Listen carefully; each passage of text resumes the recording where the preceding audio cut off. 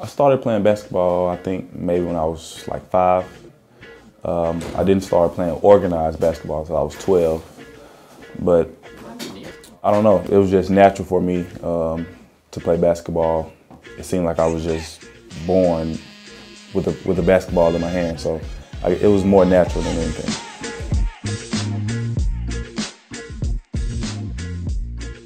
When I play basketball, I just get all type of emotions from the feeling like a family when you're playing out there with your teammates, because you go each day to battle with those same guys, so it's like a family.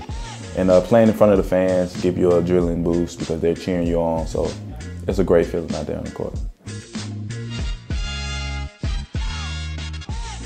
The biggest difference, I would say, certain moves that you can make in the States.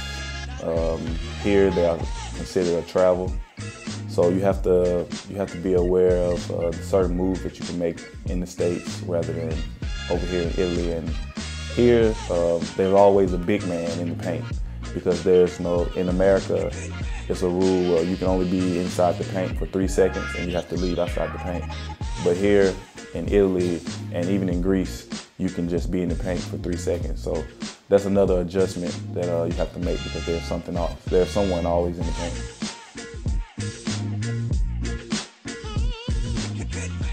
I don't want to jinx anything for the season, but I expect us to make the playoffs for sure, and I expect our team to keep growing, keep fighting every day, and try to get as far as we can get.